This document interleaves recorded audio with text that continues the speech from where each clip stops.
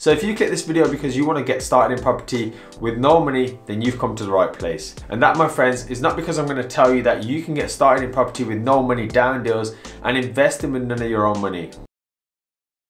No, it's actually because I'm going to tell you something that property gurus won't. You simply can't. However, as I've likely deflated you somewhat, I want you to know that if you stick around with me just for a few moments, I'm actually going to help you at least get the ball rolling on your property journey. But before we do that, we all need to quickly stretch off, blink real fast 5 times, and smash the hell out of that like button. Just so the YouTube gods know that this video is about to drop some real information to help you out. I just had a haircut. So with that, let's begin. What's going on, everyone? Welcome back to the channel. My name is Aaron, aka The Anxious Investor, bringing you 2 videos every single week, saving you from all the mistakes I've made without having to pay for it. Now, what I want to do today is run through the following things. And again, timestamps will be in the descriptions and the chapters will be running along the bottom to make your life easier. And just very quickly before I jump into these, my Instagram handle is here, and I'll be completely honest, up until about 3 weeks ago, I rarely used it. I don't even like Instagram. And actually, it's relevant to a point I'm going to speak about later in this video that it doesn't really help my mental sanity, and it probably doesn't help yours too. But I am quite active now. Recently, I've had a sudden influx of subscribers there. They must have got wind that The Anxious Investor is the person to go to. So please do drop me a follow over there if you are on Instagram, because we are close to hitting 10,000 followers. So anyway, let's begin with this video. So the first part is getting your savings up. Now I know we have... got eyelashes in my eye.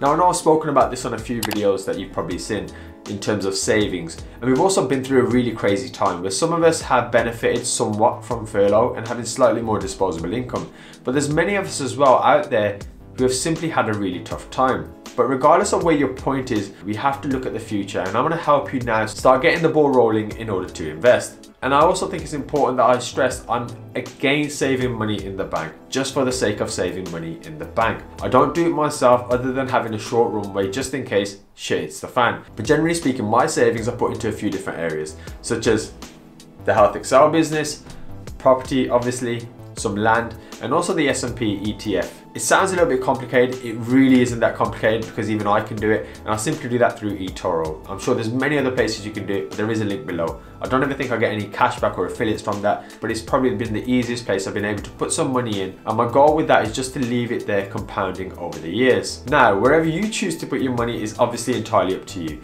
but the key is to recognize that if it's in the bank, you're simply losing value on it. So it's in your best interest to get it working sooner rather than later. Now, in terms of saving, if you're unable to bring in another income stream, it may seem really impossible to add to that piggy bank.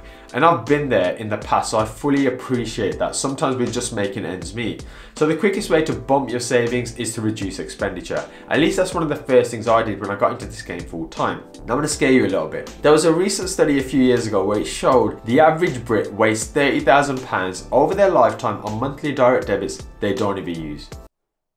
Now that in itself is a deposit for a house. So I'm very, very confident that every single one of you watching this video today has some payment of some sort, a subscription maybe every month that you've either forgotten about, you can't be asked to cancel, or you don't even want to look at. A little bit like when you have that crazy night out and you're just too afraid to look at your receipts. So please do me a favor, after liking this video and watching it all the way through, of course, is check your direct debits and subscriptions and really ask yourself, am I using this? Is this even worth it?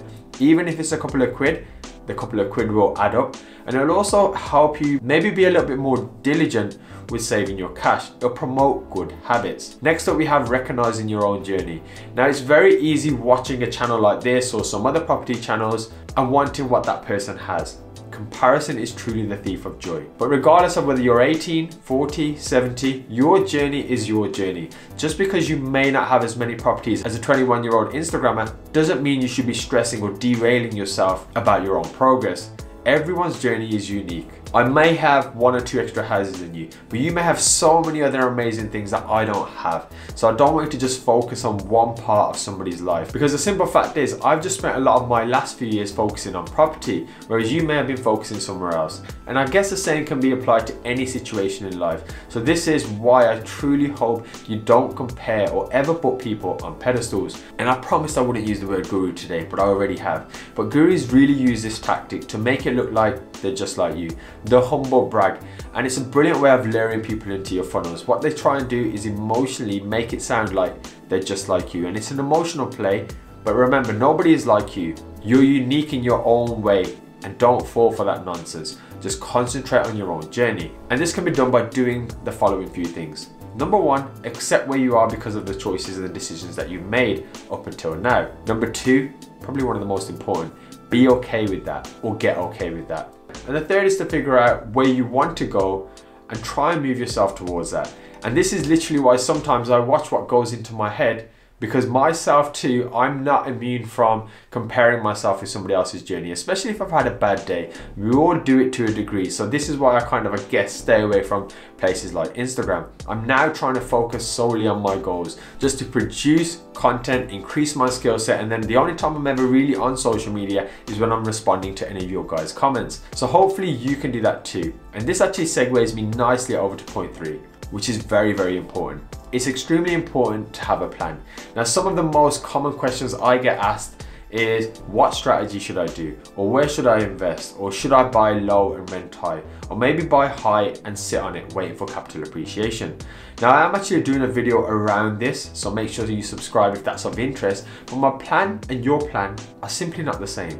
Even if you both opt for cash flowing properties, for example, there will still be so many differences. There are so many different things that we would do and want differently. So many skills we differ on, so many things we want that aren't the same. And it's just very impossible to have a generic plan. For example, you may want to be more hands-on because you like controlling.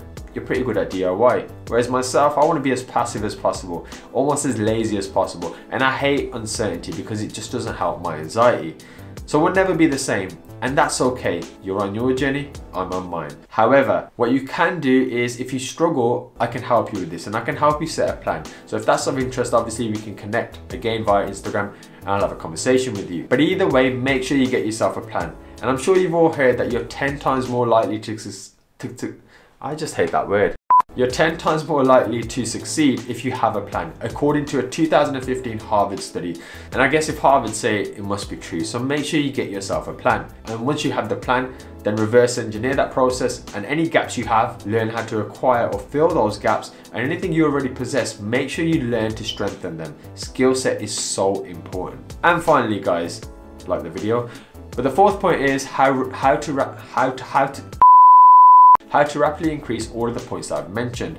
And the quickest way to do this is actually to raise investor finance. Well, actually, it's the second quickest way. The quickest way is to sell a course and fabricate your results to sell generic buzzwords to newbies. But as that's not something I do, and hopefully it's not something that you guys are going to be doing, then you have to get good at raising finance. I always say this is probably my superpower. I'm not an expert in any sort of field, but I generally tend to get on with people. People tend to like and trust me, and as a result of that, it's massively helped my journey. And I hope it can help your journey as well. And for that, if you have 18 minutes spare, I have done some in-depth videos here, and obviously I'll link it down below in the description below, because it can massively help you in this journey. Because no matter how rich you are, we're all going to run out of money. And thankfully for you and me, people out there actually have a lot of money. And remember the whole thing about money in banks doing nothing that I mentioned earlier? Rich people know this more than anyone else. So as a result of this, you definitely need to learn to raise investor finance, to not only help the investors, but also help yourself. And with that, my friends, I hope I've helped you somewhat in this video. I would really appreciate help back with maybe a like or a comment below about if any of this helped you. And of course, now is the greatest time of the show, the bloopers. I hope you have a great day. I hope you have a great, I hope you have a great, it's like 4 or 5 words. I hope you have a great day, guys. So as a result, So as a result of this, that was itchy. I was gonna bet. So you definitely have to learn. What the hell is learn?